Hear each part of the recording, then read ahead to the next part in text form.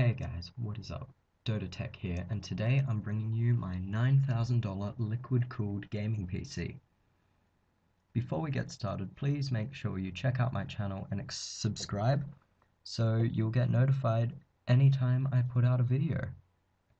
Now, also before we get started, normally I won't do a video like this, but I just had to because it was a client build, and I fell in love with this PC as soon as it was finished. So let's get started. For our processor, we're using the Intel Core i7-3970X. This is a 6-core Extreme Edition processor that has hyper-threading, so Windows will see it as a 12-core CPU. Its core clock is 3.5 GHz, but with this build we'll probably get more or less around 5 GHz. And this is the ultimate desktop processor, and it's only going to cost us about $1,050. For our motherboard, we're using the Asus Rampage 4 Extreme. This is an LGA 2011 board with 8 240-pin RAM slots, 4 SATA 3 6 gigabits per second ports, and a bunch of USB 3, and it's only going to cost us about $450. For memory, we're using Corsair Dominator Platinum. This is 64 gigabytes of DDR3 memory clocked at 2400 MHz. Now, I love this memory because it looks awesome and it's got a custom PCB and a light bar. It's only going to cost us about $1,300.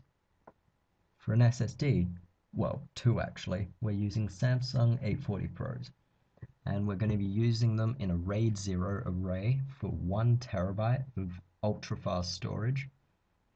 And you've got to be careful with RAID 0 because you will need to back up, because if one of those drives fails, you lose all your data. And this array is only going to cost us about $950. For storage, we're using 2 Western Digital flash drives. Now, each of these drives are 4 terabytes, and they're SATA 3 6 gigabits per second with 64 megs of cache. And for these 2 drives, they're only going to cost us about $720. For our graphics cards, we're using 2 NVIDIA GTX 780s. Each of these cards has 3 gigabytes of GDDR5 memory. They have 2 DVI ports, an HDMI port, and a DisplayPort each. And it's PCI Express 3.0, and for these cards, it's going to cost us about $1,320. For power supplies, we're using 2 Corsair AX1200Is. This is 2400 watts of 80 plus platinum fully modular power.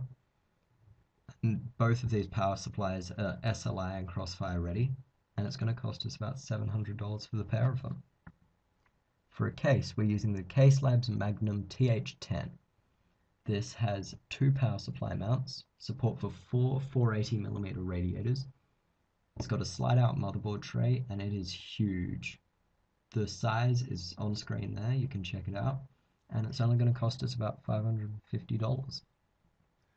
Now for our water cooling components. So for water blocks, we're using the EK Supremacy Nickel Plexi for our CPU block. It's going to cost us about $80. For our RAM blocks, we're using EK Monarch X4 Nickel Plexi.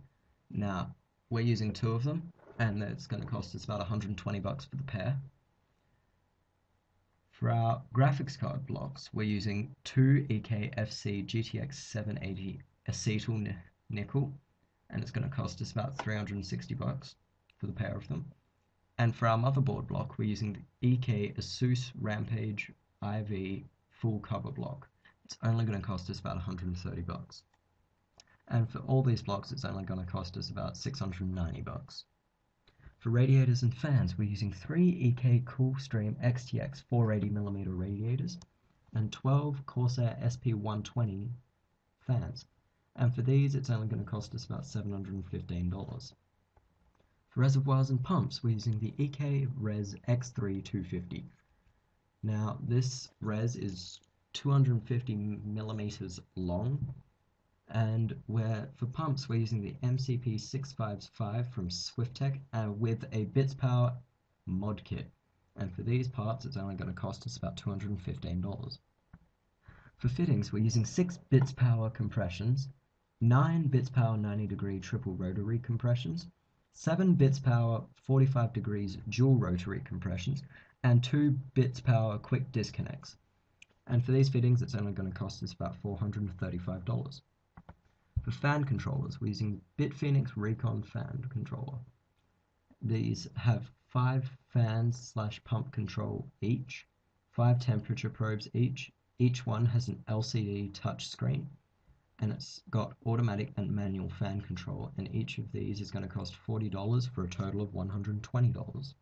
For coolant and tubing, we're using 3 EK Coolant Blood Red 100 milliliters bottles of coolant for a total of about 3 liters, and 4 meters of XSPC red tubing with an inner diameter of 1/2 inch and an outer diameter of 3/4 of an inch. And this is going to cost us about $75. Thanks for watching, guys. Please don't forget to comment, rate, and subscribe, and check out some of my other builds, links on screen. Also, there's a link to my channel on screen, and I'll see you next time.